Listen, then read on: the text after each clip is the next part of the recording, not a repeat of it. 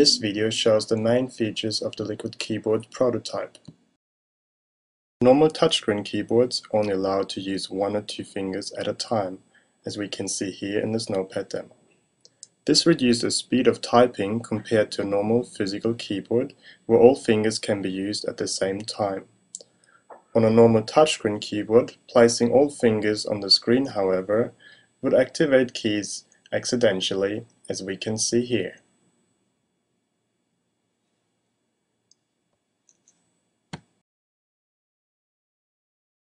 In the following clip, we will see how the keyboard adapts to the natural finger position, allowing users to place all fingers on the screen.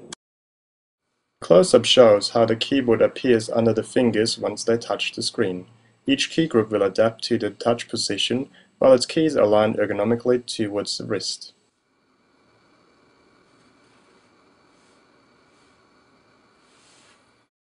The next clip will show how individual key and key groups adapt to user input. As users cannot feel the position of keys on the screen surface, keys have to adapt to the user and potential errors.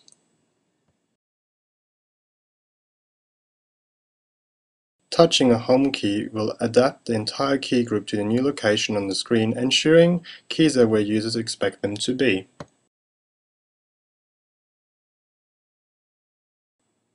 Users can choose between two keyboard options. The first option fixes a layout to initial touch points, whereas the second option adapts the keyboard constantly to touch inputs. The LiquidKeyboard also supports a one-handed keyboard layout, which can be used for special input applications, as we can see here in this demonstration.